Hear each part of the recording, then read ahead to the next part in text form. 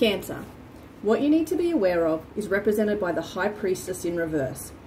I feel like you may be being overly rational in regards to a certain situation and not trusting your intuition. The ship in the waves stands out to me on her dress, implying emotions may be affecting your decisions. Your obstacle is represented by the King of Wands. The King of Wands is a leader. When he speaks, he inspires others. He's passionate, determined, and walks to the beat of his own drum. I'm wondering if this is an obstacle, as in that's why you're being overly rational, as you know people look to you and take on board what you say, and this is scaring you a bit at the moment.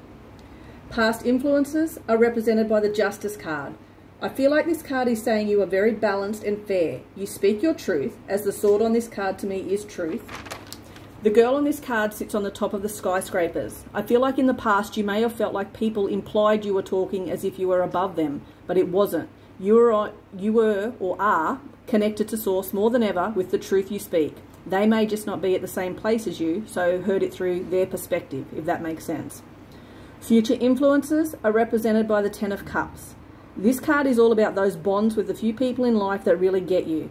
It's about feeling the peace within as you know who you are and what is important to you. It's not letting the hustle and bustle of the life distract you from what's important.